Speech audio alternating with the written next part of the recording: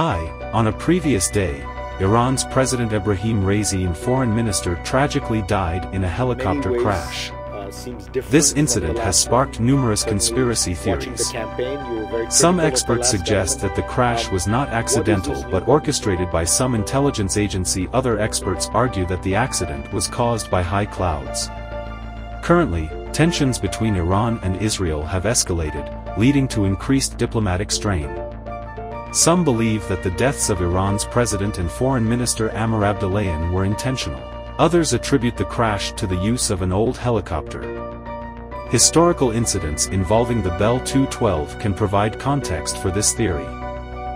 First of all, let's look at the history of the Bell 212 helicopter. These helicopters were first made for the Canadian Army at the end of the 1960s. The Bell 212 is a modification of the UH-1 Iroquois helicopter. This helicopter has two turboshaft engines, whereas the previous model had only one engine. The Bell 212 has a greater carrying capacity than the previous model. This type of helicopter was introduced in 1971.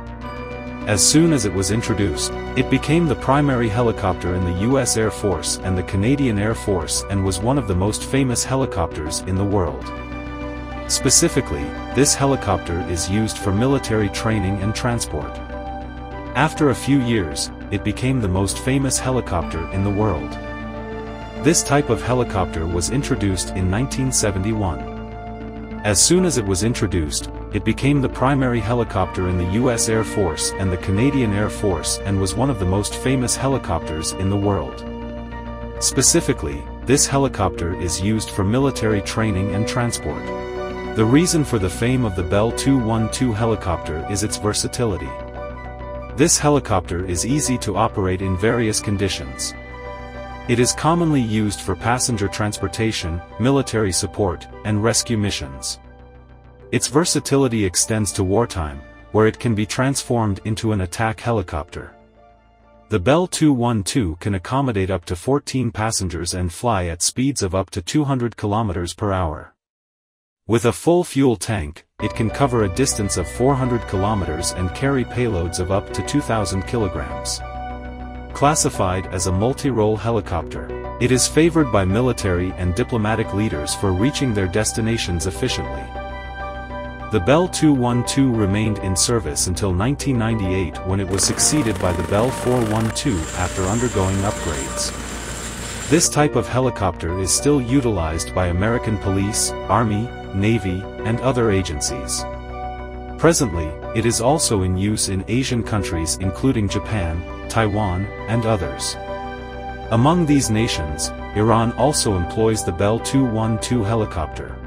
Iran acquired this helicopter during the reign of the Shah.